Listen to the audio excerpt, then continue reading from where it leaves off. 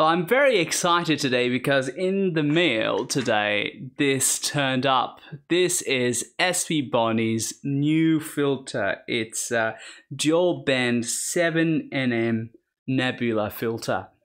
And I am so excited to get my hands on this because this is one of its kinds produced by Svbony.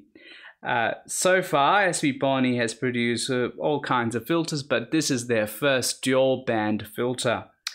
Well, let's open it and find out what we've got inside here. But the first thing to notice is that this is personalized packaging.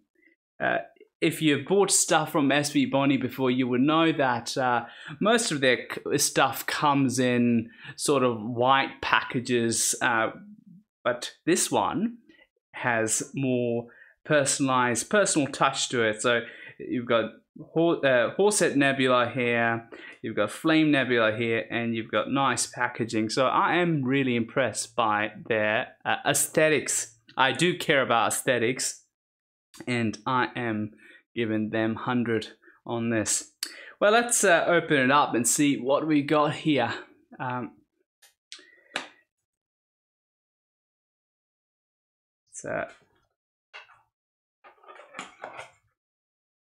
As expected, there's a white box here, and you've got a paper. I don't think this comes... I've had many Svbony filters, but I have not received any paper before. As you can see, this is the wavelength information. That is, what wavelengths is this filter blocking? And it's allowing, I think, wavelengths on H alpha and OIII, OE line, O3. So yeah, this is pretty useful. But this is the filter itself. Let's open it up. I don't have much nails, so come on, get out.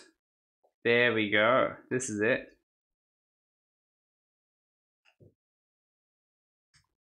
Svbony dual band OSC filter. That's what it says on the filter itself, and this looks very nice. I can see some similarities between L Extreme and this.